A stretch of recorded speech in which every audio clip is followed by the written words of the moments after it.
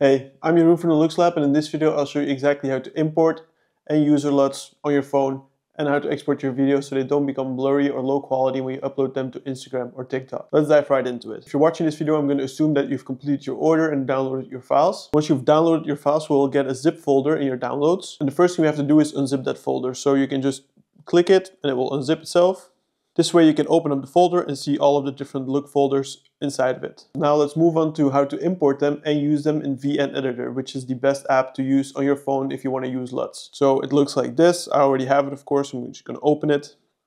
I have two clips ready inside of the timeline. One is DLOC-M, the other one is in normal color mode. In VN Editor, you can only apply one LUT. So the DLOC-M clip, we're going to use our DLOC-M combination LUTs, which combine a convergent and a creative look into one. And then the second is a normal color mode clip. So I already converted to normal color mode using the DJI Mimo app, or you can also have clips that are filmed in normal color mode. And on those kind of clips, you can use our Rec 709 LUTs or all of the LUTs from our LUT bundle pretty much. Let's start with the second clip, which is in normal color mode. We're going to head over to Filter, and we're first going to import LUT. So we're going to head over to Add, File App, and we're going to find where we unzip the LUT bundle.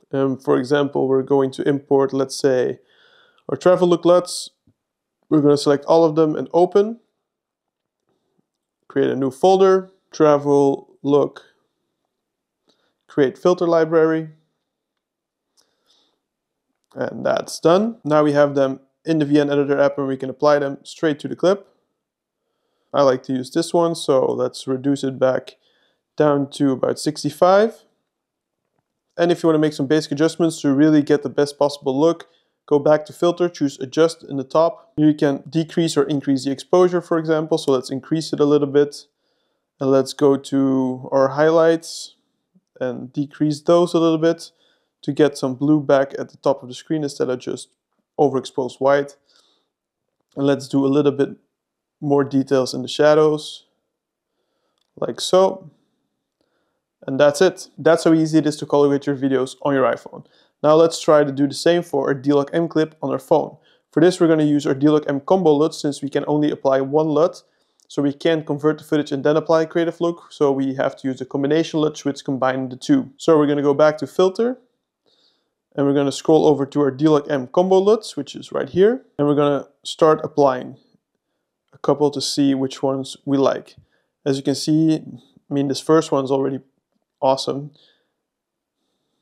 Let's use this one. So just so you know, with DLOC-M combination LUTs, don't lower the intensity, since this would also lower the conversion and then your footage looks completely off. So just leave it at 100. Now this already looks great, but it's a little bit overexposed. So we're going to go back to Filter, choose Adjust at the top, and just lower the exposure a little bit.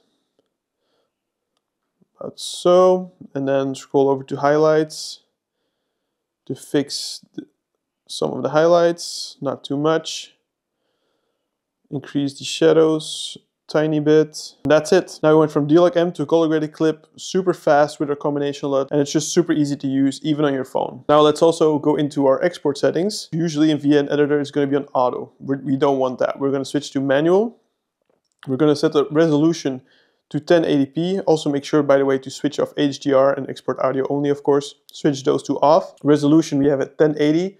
But we also always want to film at the highest resolution possible. For FPS, choose 30 FPS, since this matches the standard FPS on Instagram and TikTok, which is also 30 FPS. And for average bitrate, after research, I found that TikTok and Instagram usually have a bitrate between 9 and 12. So I recommend exporting at 12 Mbps. Once this is all set up, you can just click Export and export a file. Also, by the way, 1080p will give you a lot smaller file sizes. Let's say I do it to 4K, this doubles the file size. And this is for just a really short video. So I like to keep it at 1080p also for that reason. And that's it. That should be everything you need to know about how to import and use your LUTs on your phone, how to get the most out of your videos, and exactly how to export them so you don't get blurry or low quality videos when you upload them to social media. Thank you for your purchase, and if you have any questions, feel free to leave them down in the comments and I'll get back to you as soon as I possibly can.